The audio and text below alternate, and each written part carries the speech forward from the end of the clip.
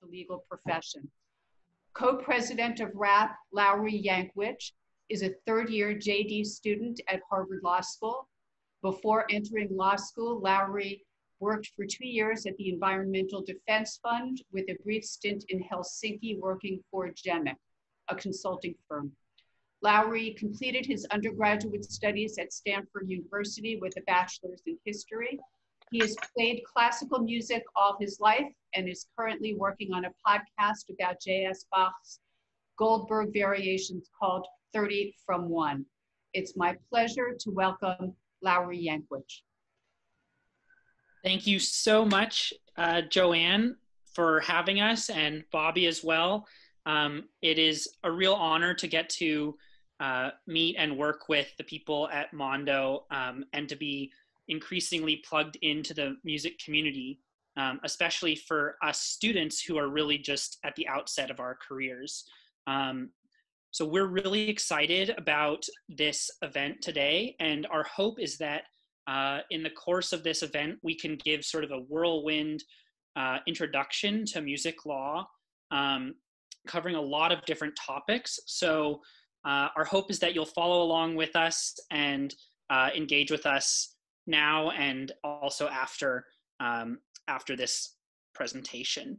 I just want to give a shout out to the rest of the people on the RAP board who are pictured up on the screen. We have a great board of really dedicated students who are committed both to providing legal services to musicians in the Boston area and around the country, and who are also really interested in bringing change in the music industry to benefit artists and creators.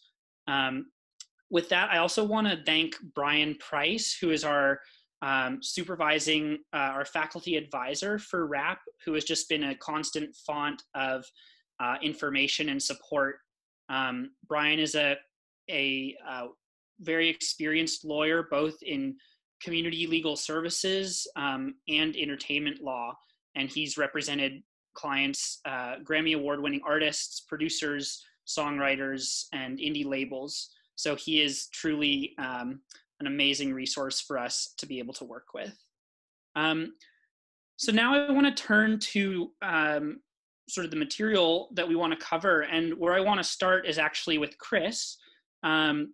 So Chris, let's talk a little bit about the basics of copyright in music. So can you describe just, what are we talking about when we're talking about copyright? Absolutely. Thanks, Larry. And hello, everybody. It's such a pleasure to be here today. And I hope that we'll be able to just dive right on into some helpful content for you. So, of course, copyright is the most important way in which artists are able to protect their music, both from infringing and from potentially being subject to an infringement suit. In the United States, copyright is governed by mainly two laws, the Copyright Act of 1909. This covers any works that were created before January 1st of 1978. So if you're covering or sampling any songs before that year, it's covered under the 1909 legislation. And then there's the Copyright Act of 1976, which covers all works after January 1st, 1978. The line that is perhaps most important is that between what is protected under copyright and what has entered the public domain. Public domain means that this is content that does not have a current copyright claim over it. It's free to use, to create derivative works, and etc. So generally, the rule of thumb for the public domain is that works that were created in or before the year 1922 are in the public domain, or songs that are created between 1923 and 1964, where the copyright owner has not renewed their registration, are also in the public domain. It's actually pretty tricky to figure out the differences between what is in the public domain when it is a sound recording, when it is a video, when it is a piece of music. So it's always really important to check what the status of public domain or copyright registration is for any work that you are looking at using or creating. The best place to do this is probably the link that's currently displayed on the slide on the screen here. It's with the Cornell University Copyright Information Center, and it is updated every year with the newest rules on what has entered the public domain and what has not, with a really helpful chart. So make sure to check that out because sometimes it can be a little bit confusing. So now we can move on to the different types of copyright. We have composition, which entails the music and the lyrics. And then we also have a second type of copyright, which is the sound recording. That's the actual fixed recording like a disc or a phonorecord. So to give an example, back in 2010, many of you might remember always hearing CeeLo Green's song Forget You on the radio. That song was actually written by Bruno Mars. So in this case, Bruno Mars, or likely the publisher that he works with, is going to hold the copyright for the composition, whereas CeeLo Green is going to, or his record label, is going to have the copyright on the sound recording. Of course, this is complicated because it depends a lot on what deals are made with who gets to hold what rights. That's really what the industry is all about between record labels and publishers. But generally, it's just important to know that copyright is split among those two domains. The Copyright Act actually grants exclusive rights to copyright owners. And that means that you as the owner has the sole right to do a set of things unless you transfer those rights via a process called assignment or you give permission. And that's generally what you see with things like licensing. So to go through the list of these exclusive rights, you have reproduction, which means that nobody can make copies of your music or your work without your permission. You have the exclusive right to create derivative works. That means things like sampling, remixes, parodies, movie rights, book rights. You also have the exclusive right of distribution, selling, leasing, lending the work publicly. Public performance rights, which is controlling how and when the work is performed publicly, things like concerts. Public display, those are things like lyrics, guitar tabs, or sheet music. And then finally, digital transmission. And this applies to sound recordings where you can control the interactive digital transmissions during streaming or digital downloads. Think of that as something like Spotify rights. So Chris, just a basic question here. How can you actually register your copyright? And there's one registrant who asked actually, is there any way to streamline copyright registration? Because I think some people sometimes view it as sort of cumbersome. It's a really great question. So luckily now registration is made a little bit easier because it's basically all done online. But before we even get into how, I think it's just a great reminder that you should register. It's the best protection you have against disputes if it gets to that level, meaning that in litigation, you can seek attorney's fees and statutory damages. Statutory damages are damages that are awarded by law. So the Copyright Act actually allows for some no less than $750 and no more than $30,000 as per infringement as a fine that the court deems just. And registration is also a prerequisite to federal courts if you want to go there for litigation. So it's extremely important to register if you can. So how to do that? You can go on to eco.copyright.gov or search up copyright registration on Google, and you will fill out a form online. You'll upload a copy of your work, in this case, probably a media or music file, and then you're going to pay online, and it accepts most major forms of online transactions. In terms of fees, for a single application, basically meaning you have a single owner, a single claimant of the copyright, it's only one work, and it's not a work for hire, you pay $45 in order to register. If it's a different, if it doesn't follow those criteria exactly and it's a standard filing, then there's $65.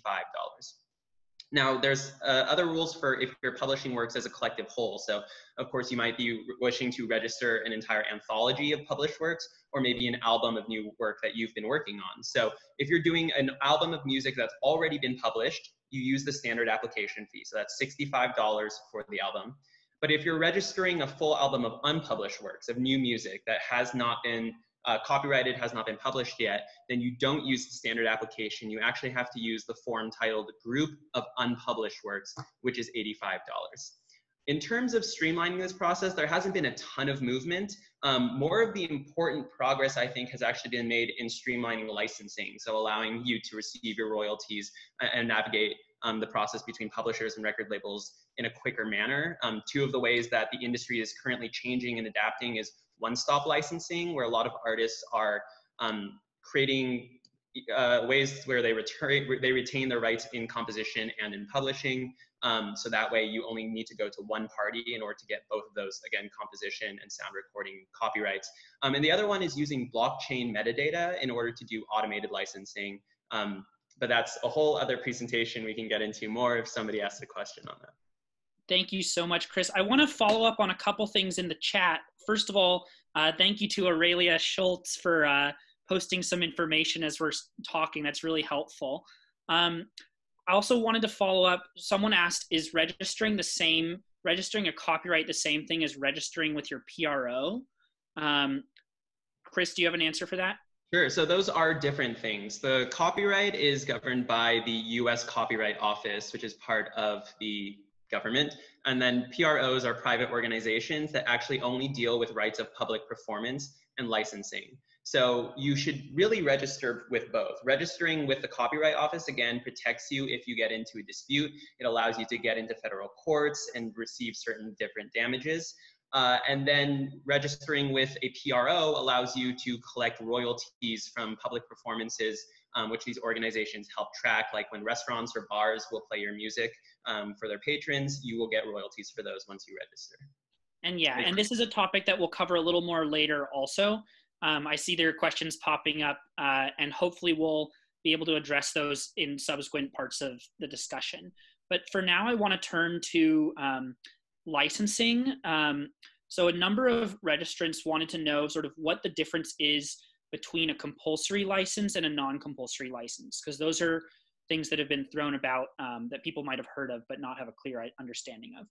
Right, it's a great question. So there are two different types of licenses, as this question suggests. There's compulsory licenses, which are kind of your exceptions to the exclusive rights that we discussed previously that you have if you register a copyright. It means if you don't get a compulsory license, you need to get a voluntary license from the usually sound recording owner. A compulsory license means you have to grant it to the person that is applying for it. You're not allowed to deny permission. And there are two compulsory licenses that exist. The first one is in digital performance of records, meaning that you have to allow for public digital performance, meaning things like satellite radio. And the second, perhaps more important compulsory license is mechanical licenses. So once a song is recorded and released publicly, the copyright owner has to license to anyone who wants to use it in a phonorecord. And that is for a fee. You receive the royalties, and that's actually a fee that's established by law. And the owner has to grant that with few exceptions. Where you probably see this most is if any of you are cover artists, you are allowed to make a cover of any song that has been published and released publicly because the artist has to grant you a compulsory mechanical license. So actually covering and then a separate topic, sampling, are often paired together. So maybe we can talk a little bit about sampling. So, you know, there may be times that you want to work off of someone else's music, even if it's a short bit of it. So can you explain sort of legally what sampling is about, how it's legally distinct? Absolutely. And I saw a comment that I'm talking really fast, so I'll try to slow it down. I'm sorry to try to get through this content too quickly, but feel free to keep asking those questions. We're loving them, and we'll make sure to repeat as you need it.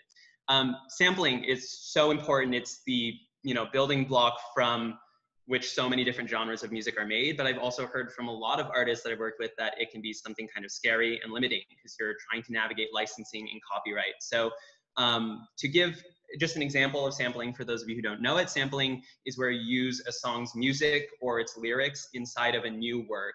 And it can be for a whole different host of reasons. You're trying to create a derivative work, you're trying to build on it, you're trying to reference something to reflect the meaning of your song. So we're actually going to take a look at an example, a very famous example of sampling that many of you will probably recognize. And it is a clip first from Daft Punk for their song Harder, Better, Faster, Stronger, followed immediately by a clip from Kanye West's Stronger. So if Paul could go ahead and cue those clips up, that would be great.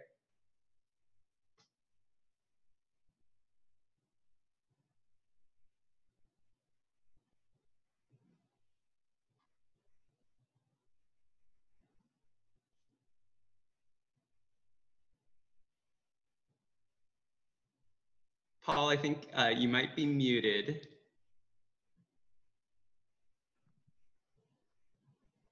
Mute myself. Okay, there you go. Okay. Sorry about that. No worries. Okay.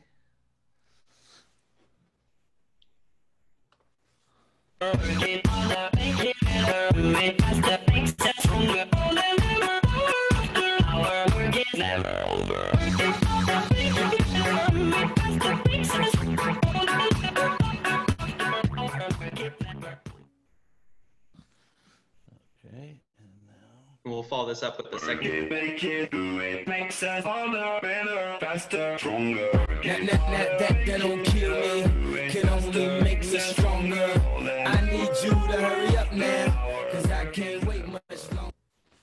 So I'm glad to see a lot of people recognize those two classic clips. You can hear that the Daft Punk original clip from Harder, Better, Faster, Stronger is kind of muffled, modulated a little bit, and then used as the backtrack that Kanye goes and raps over. So this is a really cool example of sampling, and we're going to get a little bit now into how you can do this awesome technique, but do it legally and limit liability on that. So to start, when you use a song's music or lyrics, somebody else's work there, you need to get a license from the owner of the sound recording if you use the music. And again, that's usually the record company or the owner of the musical composition, again, usually the publisher. So the best way to start is if you're thinking about it, you have a song that you really love and you want to sample. First, go ahead and look up what those licenses, what those rights holders are. So in my opinion, the best way to do this is start with the websites of performing rights organization databases. Again, Lowry is going to talk more about what PROs are, but they all have websites with publicly available databases of their catalogs. Look at, for instance, ASCAP or BMI, and then you can go through the catalog. Once you find the song, you're going to actually have information about the record companies, about the publishers, and those are people that you can start contacting to look at licensing fees, and you're going to be able to negotiate with them. There are not set fees on those. Anytime you substantially alter, mix, mash up, or otherwise change somebody else's song, you're making what's called a derivative work, and a license is required.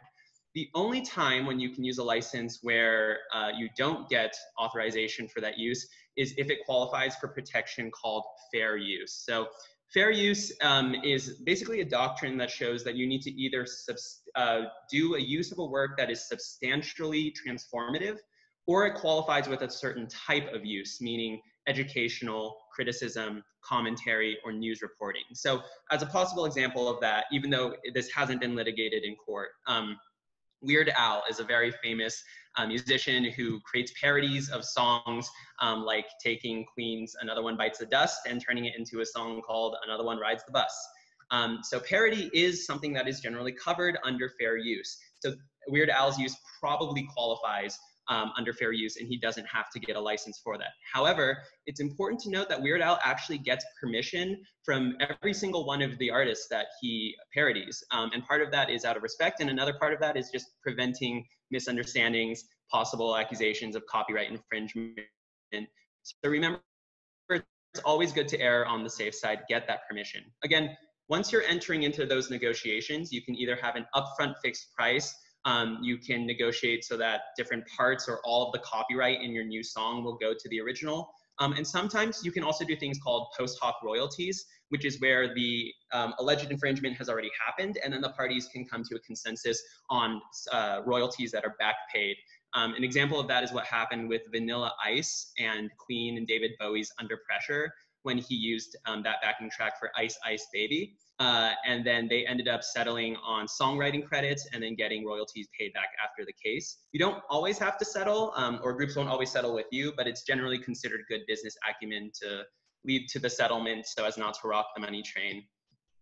And yeah, that generally covers sampling. I think one other thing that's really important to note is that especially when we see sampling, we see that the music industry confronts a lot of inequities in the way that the court handles it, in the way that the law handles people's ability to sample. And primarily that comes across on lines of race, on lines that are drawn where some people are allowed to infringe and have that music written as, you know, a mashup DJ and a mastermind of mixing different tracks, whereas some other people making mashups, for instance, in 2007, a black DJ who created mixtapes in Atlanta was arrested and fully prosecuted. So when we see these inconsistencies in sampling, it allows us to ask a lot of questions of what we can do to change that by changing who is involved in the legal and music industries and making sure that the cases that we are creating are equally enforced. And there's still a lot of work to be done in that, but those conversations are important. So we want to bring that up, especially as it pertains to sampling. Thanks, Chris. Yeah, I think that is a really important thing to bring up. Just in the interest of kind of moving forward, I want to talk, just synthesize a little bit what we've just been talking about. So, if you were talking to someone about copyright, what are the most important things you would want someone to remember to sort of properly protect their own copyrights and respect the copyrights of others? Absolutely. So I think the most important things to remember are, first off, register if you can. Again, go onto the website and even just take a look at the forms, see what it takes in order to get there. You don't need a lawyer to register. It's always important to have that as extra protection. The second thing is make sure you're licensing. Just because you're not profiting off of something, like you're not monetizing a video that you put up on YouTube, or you write a little note that says, all rights to the original creator, I don't own this content, contrary to maybe popular belief, those are not things that allow you to willfully infringe. You're still infringing. So it's always important to make sure you're checking on proper permission, proper licensing, proper registration. Another thing I'd like to mention is that some people believe that there's a process that works called poor man's copyright, for lack of a better term, and that's where you can mail or email yourself a copy with a digital timestamp, or deposit a copy of the work that you want to copyright with a bank, and do that instead of registering with the Copyright Office.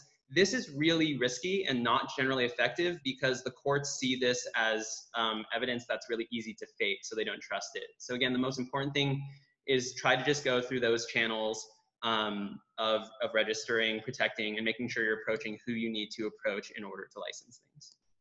Thank you so much, Chris.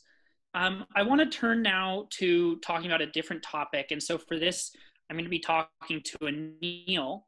And what I want to talk about is agreements, the agreements that people form between bands and composers for a piece of music. So Anil, if you're there, Hi. Making agreements, it may not be the first thing that people think about when collaborating with other musicians, but can you talk a bit about why you might want to form a band agreement when you're working with others? Absolutely. I mean, music is so collaborative. I think oftentimes predicting negative or nightmarish legal outcomes is probably the farthest thing from people's minds in moments of creativity, but having and drafting a few very simple agreements at the outset of a creative venture can really protect you. At the end of the day, bands often function like businesses and disputes may happen. So just for example, here's one nightmarish scenario. A leaving band member could attempt to stop you from operating under the band name, could demand royalties based on co-written works when that is determined to be inappropriate by the band, could withdraw money from the bank account. Situations like this are helpful to predict. A good example, Pink Floyd, when they broke up, Roger Waters and David Gilmour entered into a protracted legal battle over the use of the Pink Floyd name, which went on for a while.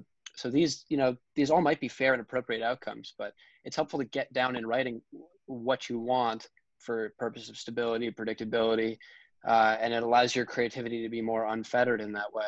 So there are a few main considerations that you might want to keep in mind when you're reaching a band agreement. One bucket is sort of what Chris has talked about, ownership concerns. Spell out who owns copyright in various works. In the master recordings, who owns them, who owns the compositions, who owns the band name, is that joint? There's another bucket of decision-making concerns. So bands are collaborative entities, but it might be useful to spell out that no one band member can enter into contracts or agreements on their own on behalf of the band without prior knowledge and consent of other members. It might be useful to spell out that decisions affecting the band require a majority vote among members. Otherwise, you can get into situations where work that you think is heading in one direction, or markets that you are anticipating entering into, or tours that you're thinking of scheduling, you're unable perhaps to predict what might happen. And I think reaching agreements with individual members is very useful in those circumstances. Finance is something that is probably at the very back of your mind, at least it often was for me as a musician. But, for example, if a band member loans the band money for recording, is there a tacit understanding that they're going to acquire some interest in the sound recording or something else? If there are individual expenses, you might credit those to the band as an entity, say equipment, right? On the basis of touring profits, whatever else. If that happens, do you own that cherished guitar or that drum kit that you love based on that was acquired? So these are all things that, it's up to you which considerations you want to put into such an agreement. This is just sort of a few buckets that you might want to think about. It's important always to get independent advice on agreements like this that you reach. And it's very important to have good boilerplate clauses. That's perhaps beyond the scope of this talk, but either through us, through our intake process and pro bono services we deliver, or through independent advice from another lawyer, it helps to predict, anticipate, and plan for certain circumstances like this.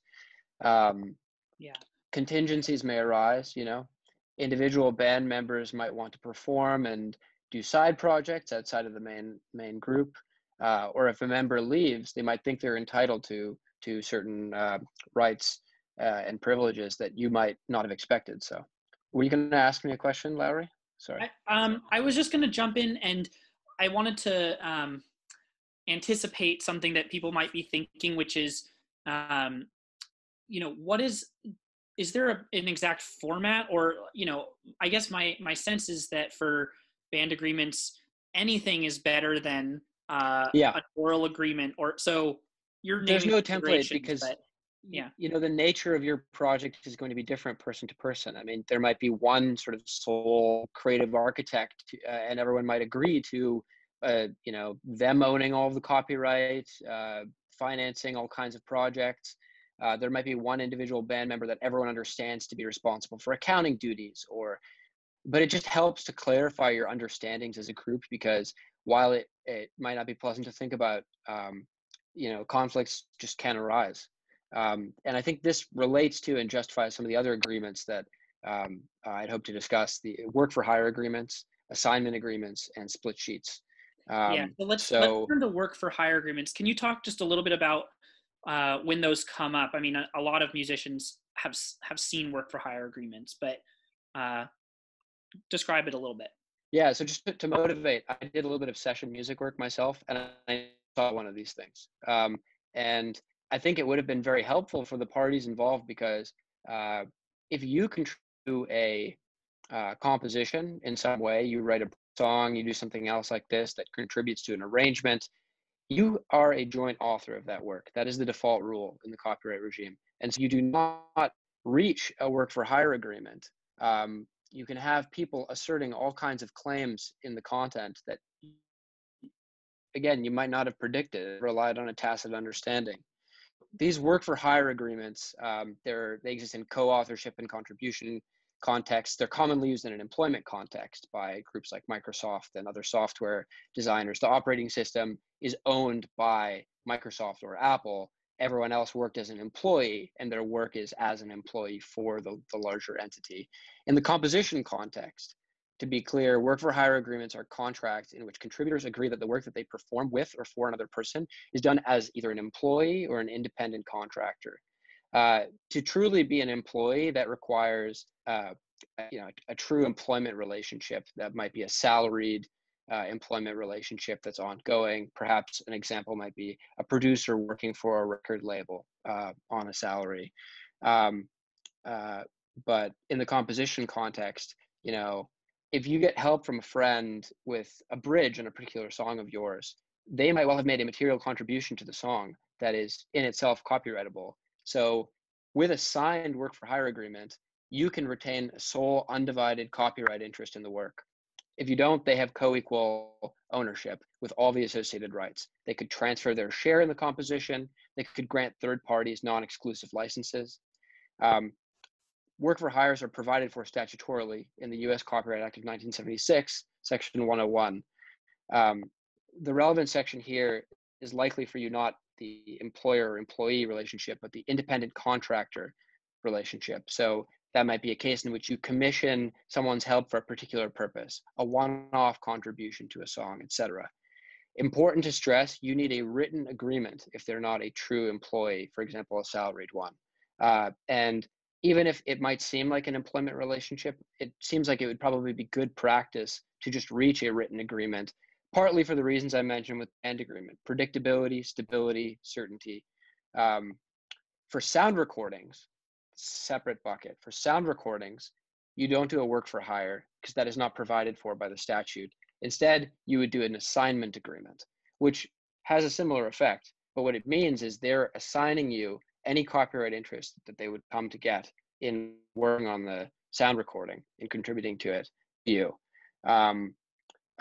This probably will come up more often, I would imagine, in a session music context. If a player plays a guitar part, a drum part, contributes backing vocals, all of those contributions establish a copyright interest in the sound recording. So without an assignment agreement, you have multiple joint owners, joint authors. And that might be a circumstance that you're interested in avoiding. Sorry, Neil, you might jump in here. I just want to bring up something from the chat. I don't know if you know this, but someone asked, is the work for hire something that you can do after the fact? So I would imagine that an assignment agreement is more appropriate after the fact, because after the work has been done, they would already have they already have a copyright interest in the work, and so they would just be assigning you that copyright interest in the work. But it's possible that courts would honor a retroactive work for hire agreement. I know they honor retroactive licenses in the copyright contract context, and covenants not to sue on the basis of past infringements. So it's possible they would do a retroactive thing, but you could achieve the same effect, I think, with an assignment agreement. I don't know if Brian has insight on that. Actually, That's if right. Brian, typically yeah, it would be an assignment. Work for hires ordinarily are things that are done in advance, although the practical effect is pretty much the same, except with assignments, there's the right to terminate the assignment, which is a reason, for example, why many record companies have preferred their contracts to be called work for hires, even though technically, as Anil brought out, there's no such thing under the Copyright Act for sound recordings. But with the termination of assignment, it simply means after, I believe it's like 35 years or so, you can terminate an assignment, and you have like a 7-year run up of providing notice to a label that you're going to terminate your assignment. And that means the copyright reverts back to the original owner, which is something that labels don't really want to see. So it's a technical distinction. Later on in years, practically speaking, in the early going, it's pretty much the same for everyone involved. I wanted to address one thing in the chat, which someone asked, can a co-writer issue non-exclusive licenses on their own? Yes, a joint author of a work can issue non-exclusive licenses in the work, and that might actually be something that you want to prevent as a joint author. I mean, you might not be wanting someone to license work for particular uses, a television commercial. I don't know what the case might be, but just the value of these agreements is to make everyone's relationships understood at the time, I would say. A good example of assignment instead of work for hire I had written up here. I don't know how good it is. Wayne Shorter writes a jazz composition, say, and session players track their parts without any assignment agreements in place. They now can license samples, collect royalties on the basis of the sound recording, because they each have a right to enjoy all the rights of the sound recording. Now, you might not want that. Maybe Wayne Shorter does not want his song to be sampled by particular artists. So just for the interest of predictability and stability, I would recommend reaching these agreements. And so a related agreement is a split sheet. It's a simple idea. You just divide up copyright in a composition or sound recording. It's, again, very useful in co-authorship contexts, but particularly when it's desirable for multiple parties to have and keep rights in the content. So, for example, a bunch of co-equal major contributors who share an understanding that they're each going to be able to exploit rights in it, collaborations between multiple independent artists in their own right. It's a good idea to write a split sheet, I would say, for every song that you write or co-write, also lyric sheets and other related documents, which I'm sure others can discuss. And so just what they can include, because this is a little more formulaic than a band agreement. It's important that they include the parties, so the legal name and contact information of these parties, names, addresses, phone numbers, email addresses, the contribution they made, the performing rights organization that they're affiliated with, something called their interested party identifier number, which I'm sure many of you are even more familiar with than I am, a unique number assigned to you by your PR, as well as, very importantly, your ownership percentage in the product. There are plenty of form split sheets available online, as well as work for hire agreements and assignment agreements. That being said, and a split sheet, as what I understand, that's done post hoc after the fact, would have the effect of an assignment agreement in the same kind of way. I don't know if that is, if there would need to be very explicit language assigning the rights in the work that you had just done to the other party, but yeah, let me jump in for 1 second too. There are some very established writers who don't even start a session until a split sheet's already been done, because they don't want to get into the mess after the fact of trying to figure out who owns what percentage. Typically, many writers nowadays, though, will just do the session, vibe off the creativity, and then try to wrestle with doing a split sheet after the fact, which can become a very messy situation. Sometimes records even get released without even there having been a split sheet. Just the label may figure, oh, they'll work it out. They'll figure it out later. Everybody wants this record to get out there. And that's a messy situation too. One other thing I just want to mention about the question that was asked about joint owners, joint authors having the right to grant non-exclusive licenses. Keep in mind that anytime a record gets released for the first time, the first can only happen once. So the first is an exclusive right. So in order for a record to get released for the first time, all the joint authors have to agree to that. After the fact, you know, for subsequent licenses, by default, any of the joint authors can do a non-exclusive license, but oftentimes the party on the other side doesn't want to take a chance that there may be some internal dispute that they're not aware of. So typically they'll still want all the joint authors to sign that particular license agreement as a practical matter. Brian, while we still have you right in front of us, a lot of people asked in registering for this talk about common pitfalls in contracts. You know, do you have any advice for reading a contract in a general sense to, you know, try to sniff out if it looks okay, if it's fair? Well, you know, every contract has provisions which mean something. So I can't say that there's common pitfalls, because the biggest pitfall is not knowing what you signed. That's the biggest pitfall, and taking for granted if somebody on the other side tells you that the contract says X, Y, and Z, that you take their word for it. And there may be words in the contract that contradict what the person on the other side may have told you orally. Believe what your eyes tell you. And so, you know, with every contract, there are provisions that, because of your circumstances, you may agree with, and there may be worse provisions than somebody else would accept who has more leverage in dealing with the contract. So, you know, every contract is going to grant rights, maybe master ownership rights, maybe master license rights, maybe a term of contract. Maybe a release commitment, you know, commitment to release the record in such and such a time frame. Maybe rights that the label has to defer release, certain amount of money that you're going to get in a recording budget or in an advance, certain parts are recoupable. You know, everything is negotiable. And everything nowadays, really, is, in my estimation, even though a label may say this is standard, nothing's standard. You know, people may want you to think that nothing's negotiable and it's take it or leave it, but everything has variables, and it all depends on the leverage. So the biggest pitfall is not knowing what your contract says and not knowing what it is you'll accept. A contract really is just a reflection of a business deal.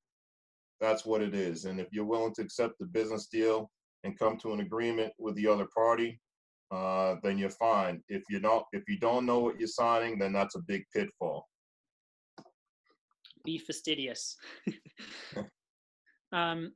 So now I think we're going to move on. Thank you so much, Anil and Brian, for commenting in that section. This last section, I'm actually going to turn it over to Chris to be asking the questions, and we're going to talk a little bit about earning money as a musician, whether as a songwriter or as a recording artist. Great to be back. Thanks so much, Lowry, for leading us through this. And now it's going to be great to ask you some questions, primarily around how songwriters can generate income. I know that both before the pandemic and especially now, musicians want to know about how to generate income from their art. Could you start us off with a discussion on how songwriters are navigating the different organizations that handle things like royalties and licensing? Sure. So at this time, I'd like to bring up a chart. I think that might be a little bit helpful to look at as we're talking about this. So just to reiterate, Chris talked about this at the beginning, but there are separate copyrights in the composition and also in the sound recording. So in this first part, I'm just talking about the right in the composition. So songwriters have a number of different exclusive rights stemming from their composition. And one of the most important of those is a public performance right. So every time that your composition is performed in public, whether it's on the radio or in a restaurant or at a gym, you're entitled to royalties. And there are PROs, performing rights organizations, that have been established by musicians to facilitate the collection of these performance royalties. So there are four PROs in the US, two of which are by invitation only, but there's BMI and ASCAP, which are open to anyone. And you can only be part of one PRO at a time. So it's important to do research when you're looking into joining a PRO. But these PROs essentially help gather royalties stemming from public performances. And one of the things, I was just looking at the different venues from which they collect performance royalties, and it's truly amazing. I mean, they're collecting royalties from online radio, so Pandora, or also Spotify, from Netflix, Amazon, also from background services that maybe restaurants use just for background music to set the mood. They're collecting from colleges, from bars, from roller rinks, from circuses. So really many places that you're seeing music performed, these PROs are involved in collecting royalties for that, those performances.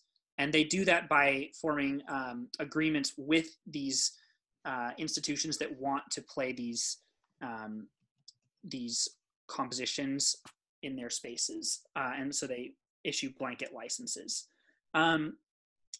And so if you are using a PRO, which you should be if you're a composer, you need to register your songs. So this is where it makes sense a little bit to talk about having a publisher or self-publishing. So normally if you're in contract with a publisher, the publisher will take care of registering your songs with the PRO. But there may also be good reasons to either self-publish or to use a publishing administrator, which is not quite at the level of a publisher, but can help you do a lot of the registration that is important for collecting royalties.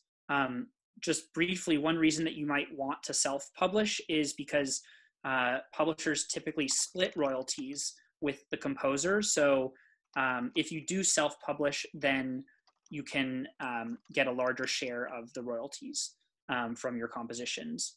on the other hand, publishers are really useful when it comes to getting your works out there and licensing your works. So you'll have to sort of balance thinking about the pros and cons of seeking out a publisher versus self-publishing. And then that intermediate zone is a publishing administrator, which is a service that will not take as large a cut of royalties, but can help you with a lot of the administrative work and registration work that goes into collecting them. So I guess just when it comes to PROs, my main advice is it's really important to register your songs on PROs, whether through a publisher or individually. And they can be a major source of revenue for songwriters. The one other thing I want to mention is that not all the royalties come for songs actually come through PR. So you can also get income from direct licensing. I know people in the chat have asked a little bit about sync licensing, which is for when someone wants to match a composition and song with a video work, like a movie or a TV show.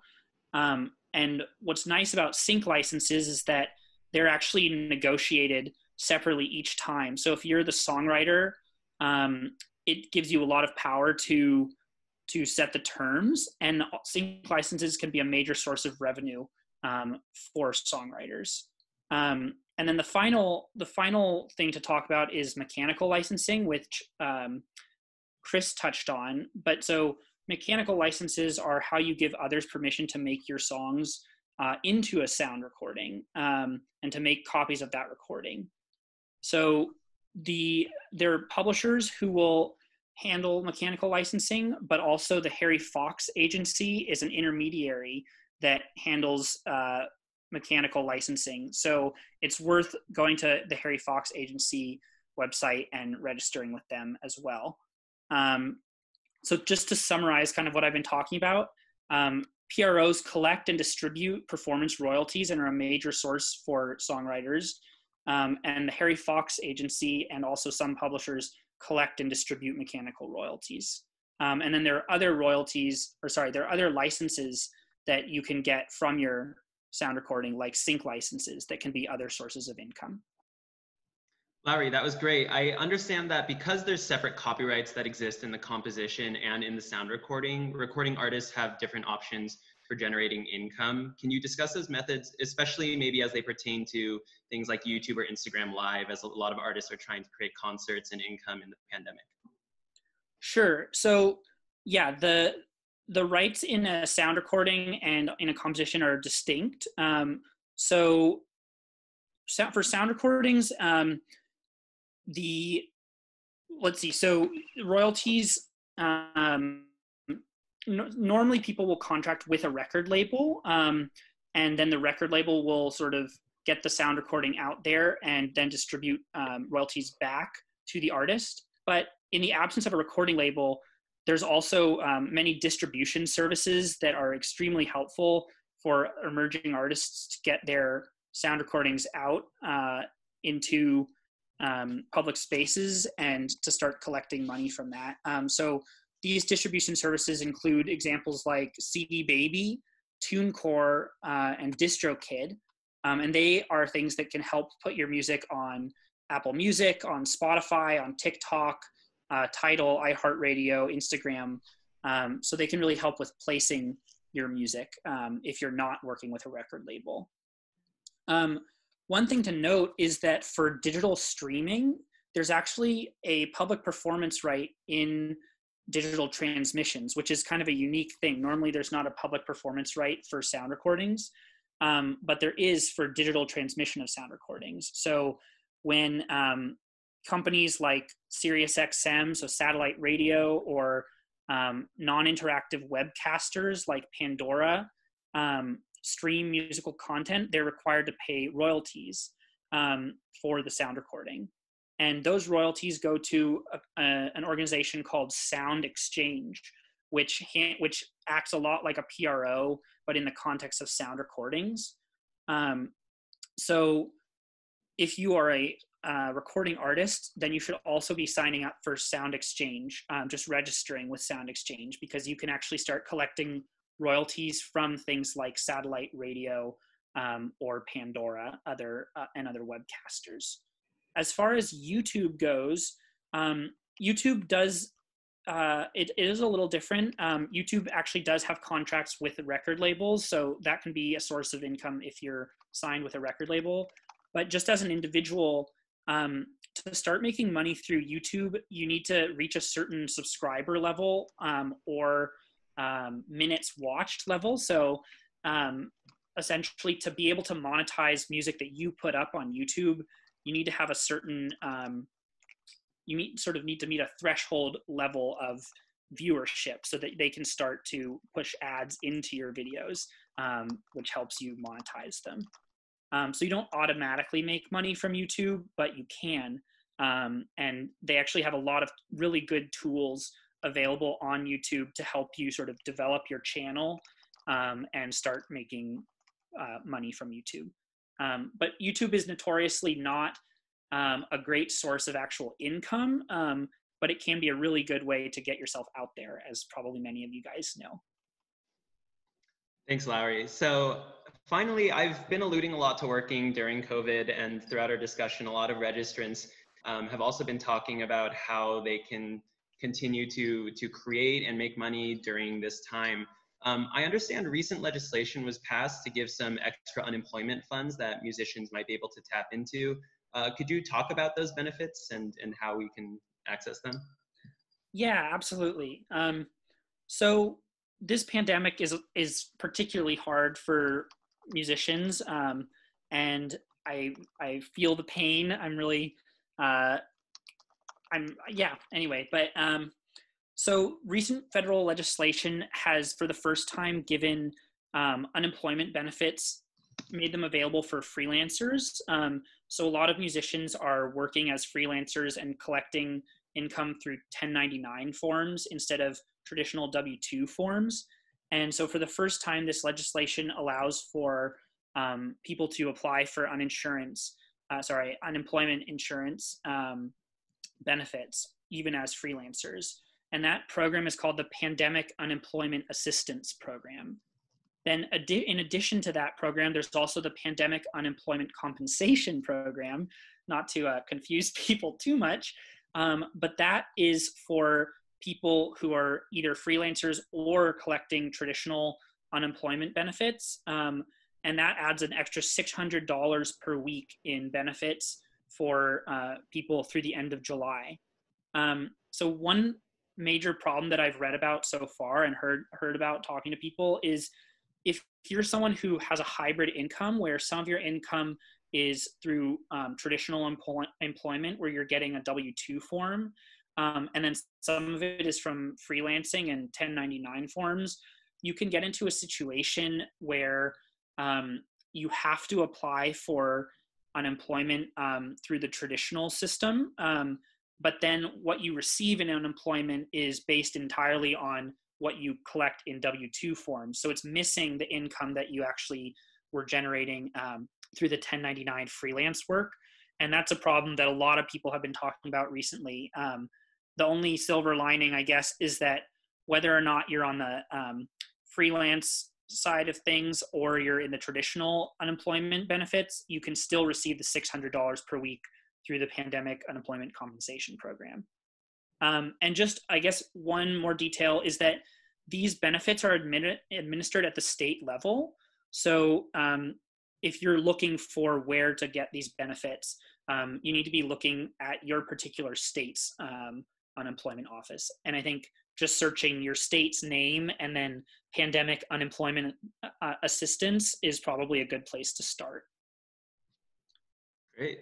Well, that was a great primer through all of that. I'm sure a lot of different artists and our registrants are finding that really helpful. We do have a little bit of time, I think, to do some open Q&A. I think we have been trying to process a lot of the questions you've been sending both in the chat and also privately to us. So we really apologize if we've missed a few, but some of them we've actually been tracking and saving for this time. So I think Anil might have some questions that we've gathered from the chat that we might not have gotten to.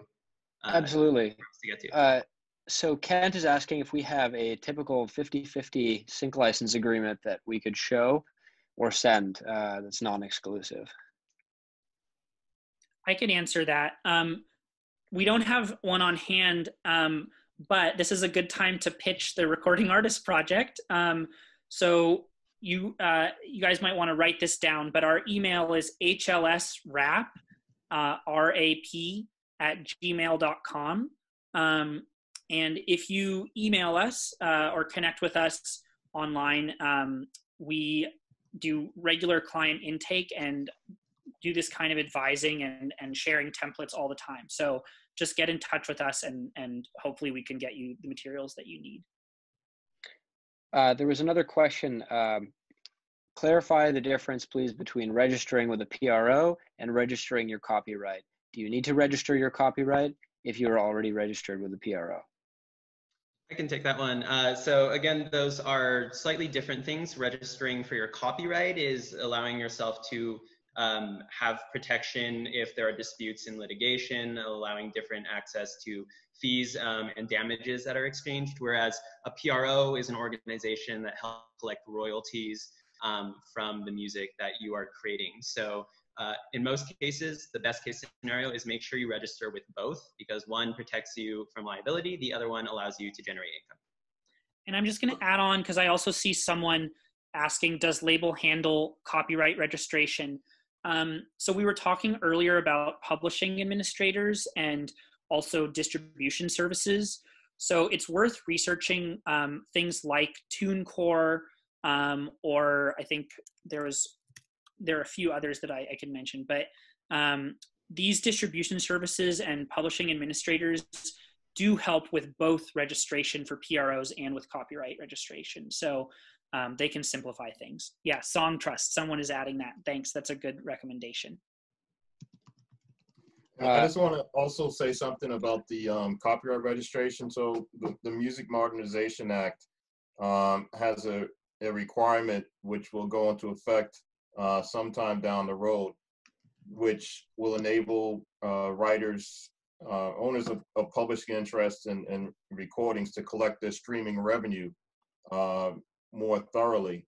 One of the requirements for that would be copyright registration. There'll be like building a massive database of the works that are getting streamed. And, you know, right now, many people are not getting paid all the income because streaming services may claim they don't know who owns the song or they don't know who owns the record, even though they're playing it. But in some time down the road, you'll be able to collect that revenue. But one of the stipulations is that your copyright must be registered. So it's added incentive to get registered. I think this recent clarification question would be helpful. Regarding co-writers' right to license on a non-exclusive basis for a joint author. Does that apply to commercials, film, TV, video games? What was the question? I know. So for joint authors, for co-writers, they have a right to license on a non-exclusive basis. Grant a non-exclusive license, technically. Does that apply to commercials, film and TV, video games? That's what the question was. Yeah, you know, anyone who has a copyright interest has the right to license non-exclusively. However, as was mentioned before, very often the party on the other side wants to be 100% certain that it has all the permissions of anyone who owns that interest. So even though technically one person can grant a non-exclusive license on behalf of everyone else, in practice, typically the other party wants to make sure that everyone who owns an interest does sign that license agreement. And in general, there have been requests about the information we've put out in this presentation. Is it going to be available afterward? We may have slightly addressed that, but there's a particular question about pre-1978 and post-1978 works, public domain works. Where can participants get this information? And will this session be available online after it ends? So in terms of getting the information on pre versus post and what the rules are on that, You can generally find that information again through either looking through the US copyright database, looking through PRO's registrations on who the publishers and record labels are, as well as looking through that public domain website linked at the beginning again from Cornell. You can also Google search public domain Cornell University, and it'll come up with really helpful charts on navigating the complexities of what the status of a work is and what date it is at registered. But if somebody else could jump in terms of other slide materials and availability of this afterwards, that would be great. Yeah, I believe this will be available afterwards as a, just a recording of this session. So people should be able to review it and get any information that they need that we talked about. So with that, I think, thank you guys so much for all of the different questions you've been asking. I'm sorry that we can't get to everything that people are asking, but please feel free to get in touch with us at hlsrap@gmail.com. And we may also be holding another session this summer. We'll see how that goes. But we really look forward to hearing from you and are so appreciative of the chance to get to talk with you all today. Handing it back to Joanne. Thank you, Larry. So thanks to our wonderful panelists, and a special thanks to Brian,